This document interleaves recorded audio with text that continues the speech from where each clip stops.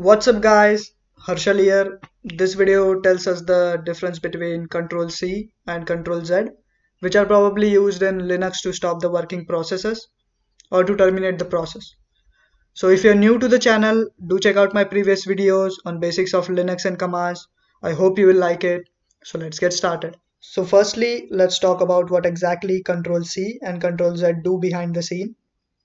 Ctrl Z behind the scene stops the working process in background which you or any user has started, whereas Ctrl C totally terminates the working process to free up the memory in RAM that is being used by other programs. So let's take an example of Firefox. You can take any other example also if you wish to.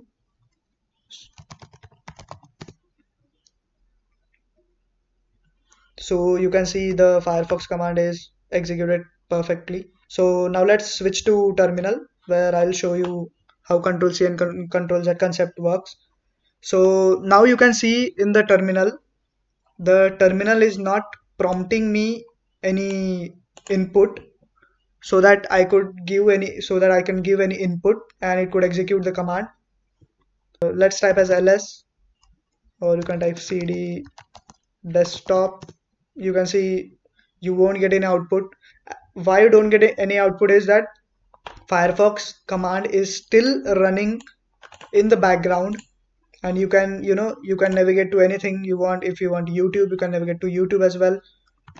Okay, so that's the reason why this command fails to run.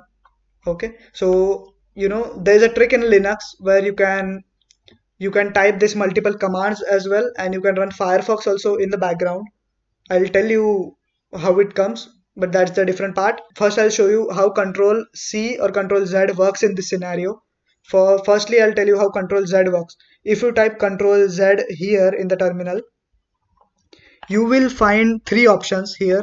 You will see there's a 1, there's a stopped, and there's a Firefox. What this output tells you is, you can say basically it is a code execution number which is 1, and that number is given to Firefox, and the process Firefox is being stopped as you press Ctrl Z.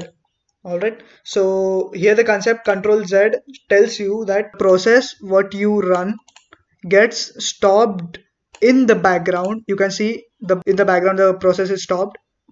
Alright, but it is not terminated. Check out the wordings what I'm telling you. The process is not been terminated, it is still working in the background. If you want to check for ns as well, ns is for networking, so netstat is the command for ns. So ns, and if you hit enter, ns terminal will tell you to prompt its commands, what all ns commands work basically. So if you press again Ctrl Z, you will see there is a code execution number which is for me here it is 2. It might be anything for you. Alright, and this number tells you that there is a second process running which has been stopped by the user, and the process name is ns. Okay, by using the command Ctrl Z. So this is the Ctrl Z concept wherein the process what you run gets stopped in the background, but it is still running in the background. You can see the example of Firefox here. Okay, say similarly for ns also, you can see for ns you don't have an interface, so I won't able to show you how it is there in the background, but it is there in the background and it is using the memory of the RAM. For now, if you clear this screen and if you want to check that the program is stopped, so how should I terminate it? So there is a way to terminate the program. You can terminate it by using the GUI, that is a cross arrow button. Okay, force quit. Or there is a different way to quit the program using the terminal as well. So now if you find that Firefox is running or not, so for that you have to check what all processes is running on your system, and it is being stopped by you or it is being stopped by someone. There's a command called jobs. This command jobs helps you show all the processes which are being stopped by a user or which are being stopped by anyone using the Ctrl Z command. Okay, so if you hit enter, you will see the Firefox command which we have executed previously was killed using the interface cross button, and the command ns which you have run is still stopped in the background and still it is using the RAM. Okay, so if you want to terminate the program ns or terminate the process ns which is running in the background, which is stopped, you have to use the command fg. The abbreviation of the fg here is foreground. As you can see, as you run Firefox and you press Ctrl Z, the Firefox process stops, but still it is running in the background. You have seen the interface previously. Same, BG is called as background. Similarly, FG is called as foreground.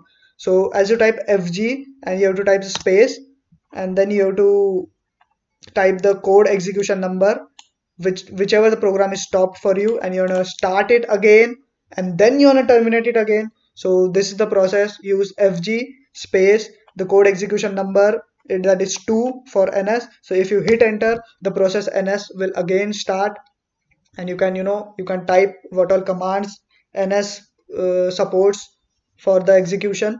That are programs you can type there. And now if you want to terminate the program, use Control C, which helps you terminate the program. And now if you type jobs, you won't find ns. See, you won't find ns, nor you will find Firefox, because the program has been terminated and there is no memory, or there is no allocation of the memory in the RAM which has been used by ns. So the RAM is totally free. Let me show you Control C concept using Firefox. So let me run Firefox again. Yeah, so the Firefox has been executed successfully. And now if you type Control C, the interface behind the terminal of the Firefox get exited. Okay, get exit using the Control C commands, you can see. Okay, but you won't find, now if you type jobs, you won't find any process running behind the scene, behind the background, or you can say.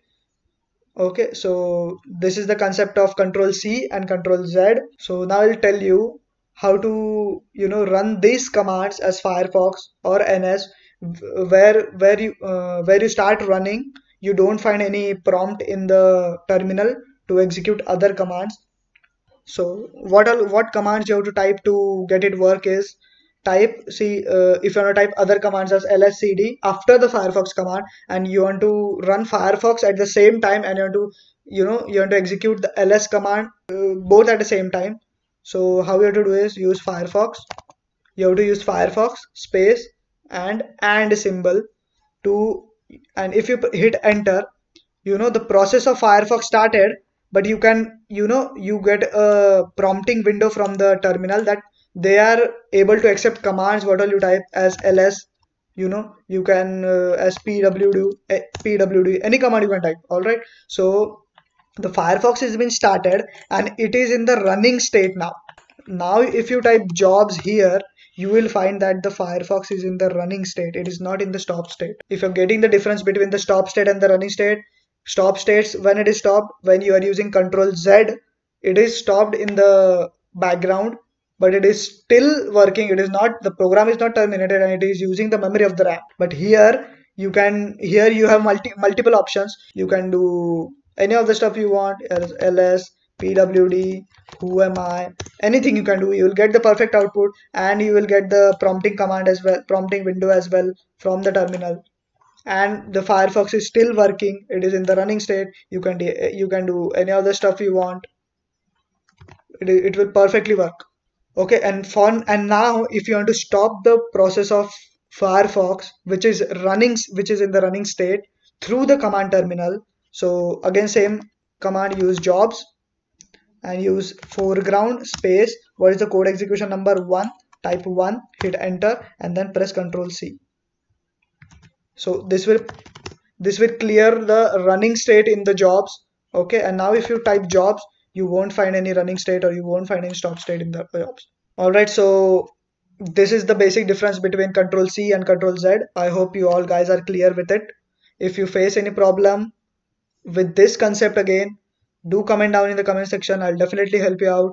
And if you're loving the content, if you're loving the knowledge what I'm sharing with you, please hit the like button and subscribe for more content. Thank you.